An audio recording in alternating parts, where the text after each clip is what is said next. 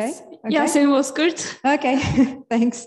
And she will give us a presentation on interpretable embeddings from molecular simulations using Gaussian mixture variational autoencoders.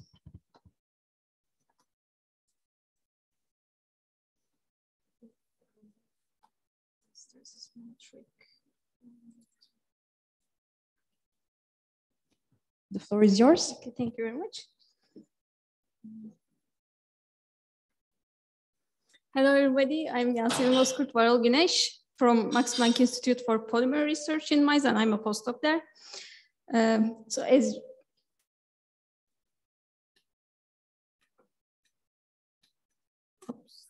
okay. Let me try again. Yes, it works now. As we have seen, molecular dynamics simulations is one of the areas that can most benefit from the developments in the unsupervised machine learning, I would say. And I would like to motivate with the classical timescale problem here. We are okay. Oops, what's happening? We are here-ish nowadays, and we always want to sample the longer timescales, and there are a bunch of methods that allow sampling this region more effectively, and one of the methods is the collective variable biasing.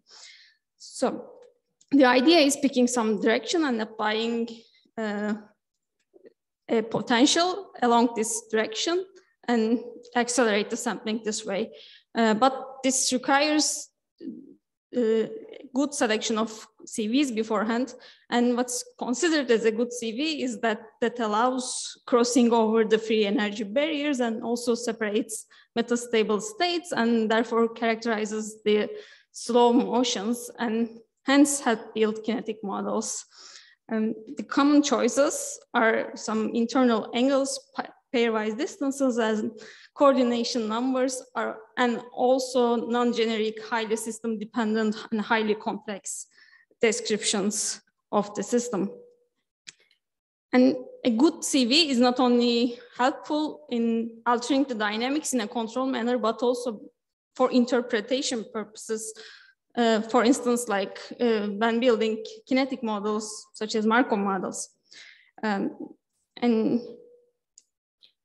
so in this free energy plot that you are seeing, this darker colors are low free energy regions, hence dense regions. And our aim is to properly locate this high energy barriers also in the low dimensional space so that we can preserve this metastability structure. And then we take one step further and hopefully build a kinetic model and define or describe the rate of the transition between these metastable states.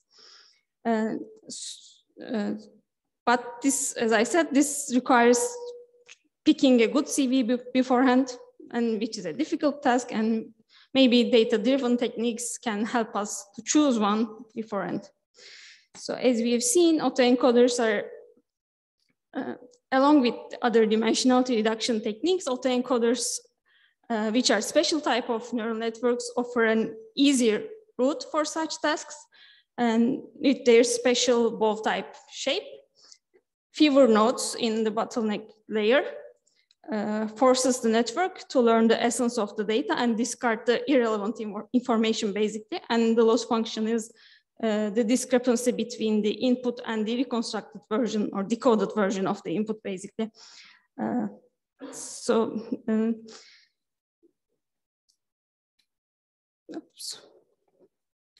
So here, and there's another flavor of autoencoders, which are called the variational autoencoders, which is just a probabilistic spin to standard autoencoders. And the idea is, instead of just learning a mapping from high dimensional space to low dimensional space, now the idea is enforce and also infer the parameters of a distribution of the data in the latent space. So they learn to model the data with structure in a sense. So now we are interested in finding the posterior distribution, meaning the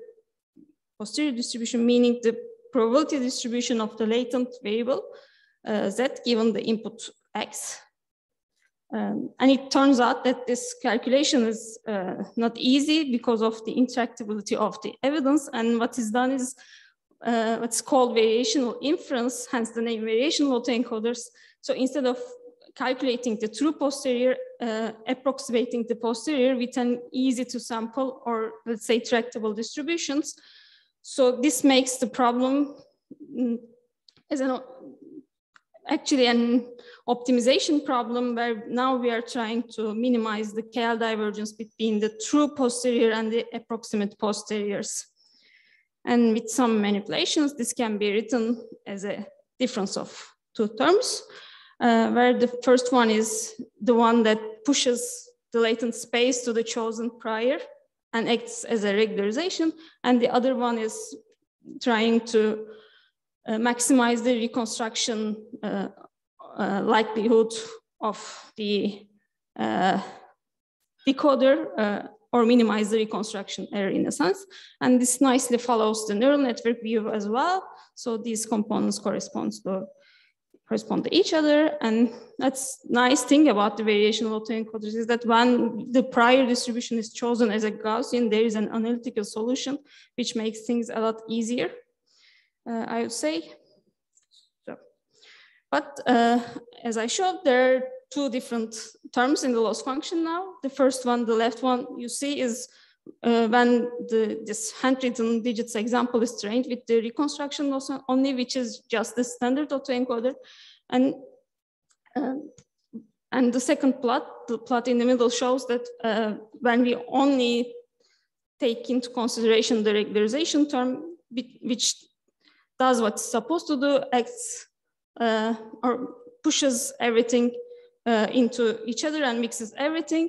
And when both terms are considered in the last plot, so we have some sort of separability and also some structure.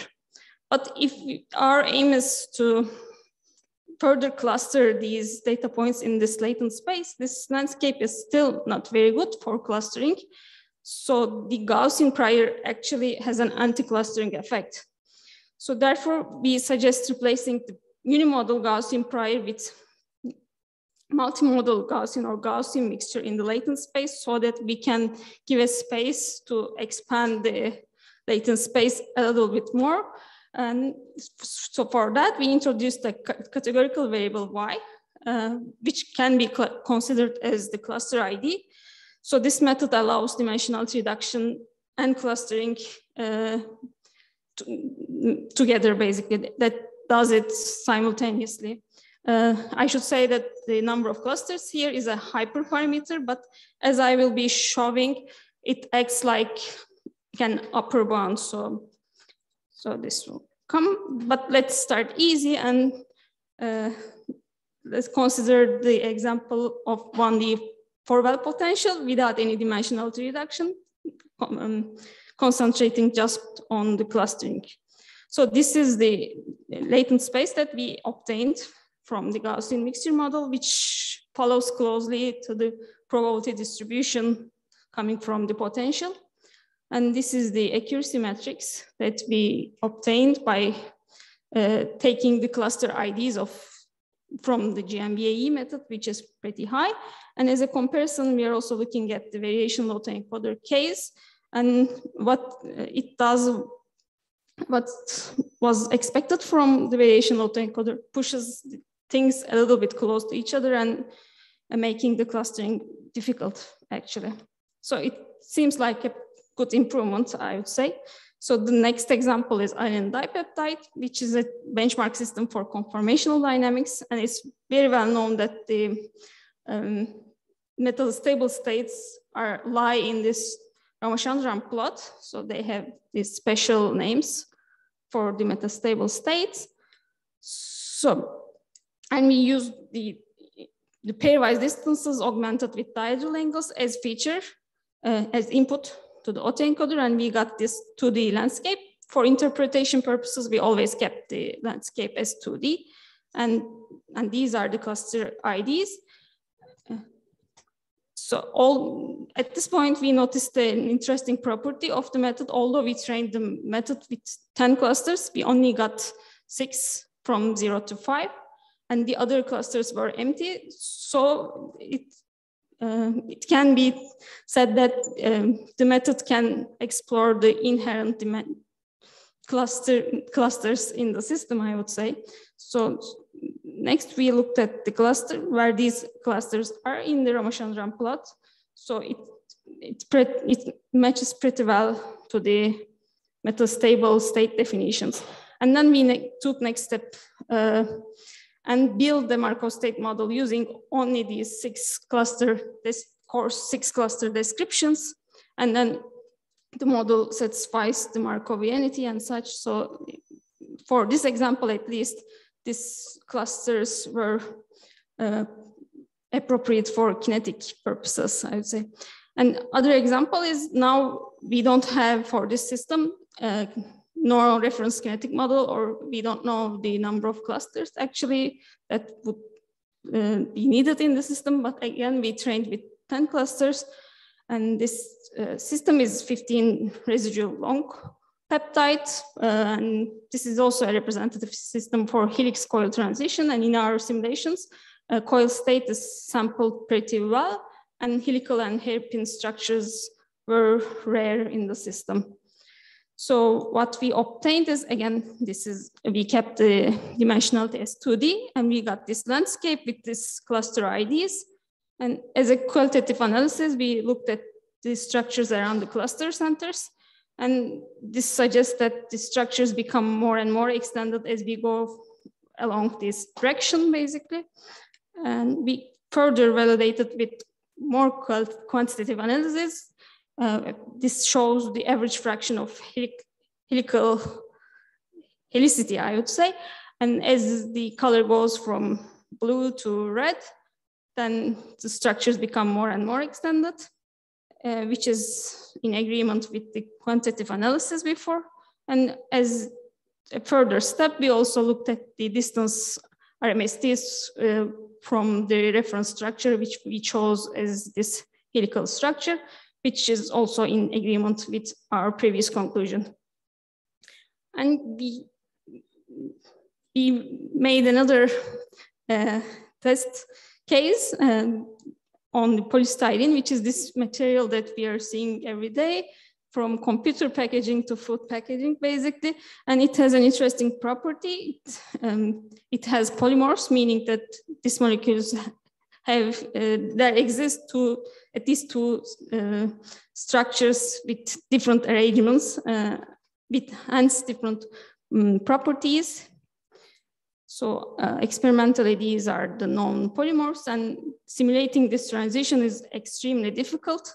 Actually, a PhD student in our group spent a substantial amount of time iterating over the off-the-shelf methods to simulate this transition, and finally could obtain a good landscape that characterizes all the crystalline phases. And instead, we decided to follow a purely data-driven approach.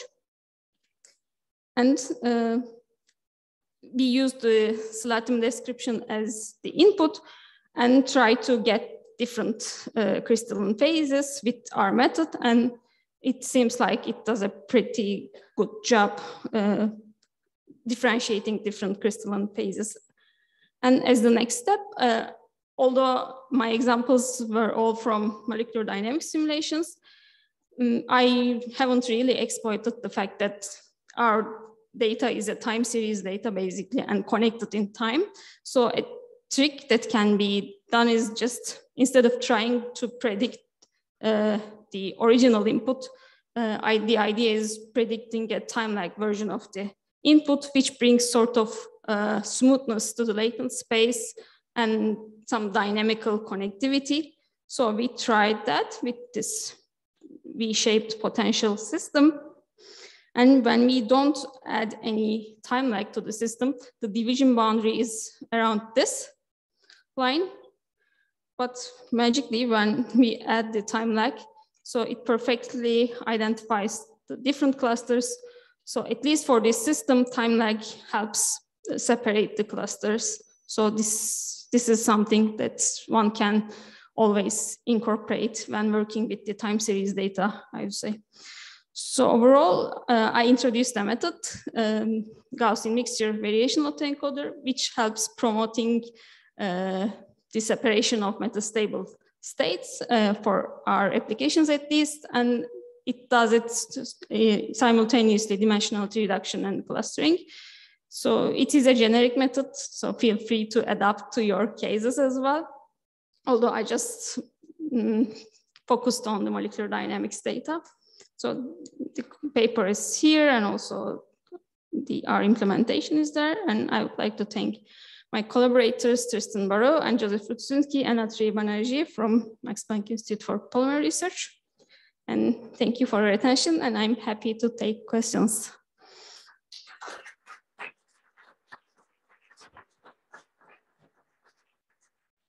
Thank you very much. We have time for a very quick question over there. Thank you. Very nice work. So from what I understand, to get the collective variables in this way, you need a very long MD trajectory to begin with. Can you also kind of somehow iteratively explore, like use that collective variable to sample more, or do you always need to have exhaustively sampled the space before you can get the variables? We haven't specifically tried that, but yeah, that's a good idea. One can of course do.